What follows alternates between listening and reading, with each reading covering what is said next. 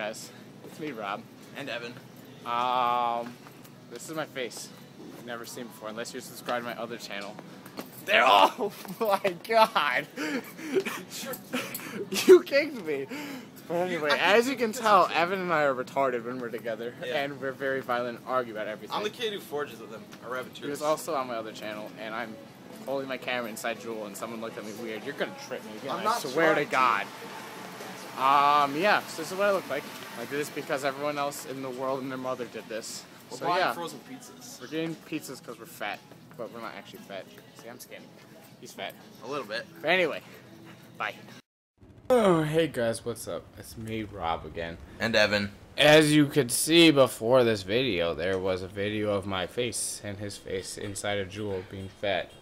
And we have the pizzas, we made them, and this is the newest racetrack that we made in one day. It's called Splatter. It's called Splatter because it's a collision course and because I have a Splatter painting controller, which is awesome. Yep.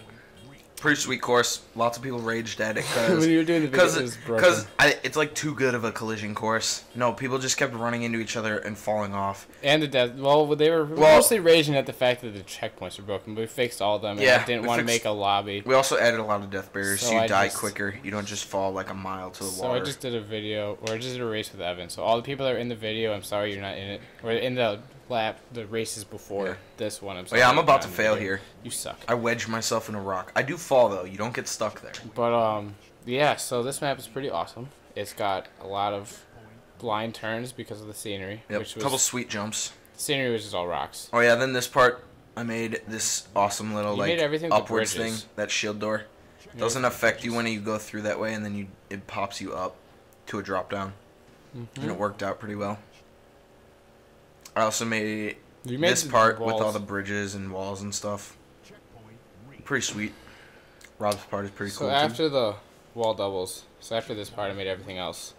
For that one person who said that I don't make any part of my racetrack, or I don't make racetracks by myself, I make the majority of all racetracks on my co-forge with someone. I also fixed some of his stuff, but for the most part, I mean, he does more of the track than I do, but at the same time, I usually have ideas. An awesome drift turn in this map, which is awesome. It's coming up next. It already happened. No, but aren't you doing it backwards now? No, the drift turn already happened. This is a jump to the end, and then there's a purple and orange light, which is awesome. So yeah, jump, smooth, step up. Like in every single map I've made recently, Mr. Snufflekins got on right when this video is about to end. Yep. So thanks, bro. Yeah. But yeah. Overall, fun track, good collision course. There were lots and lots of crashes. Download it.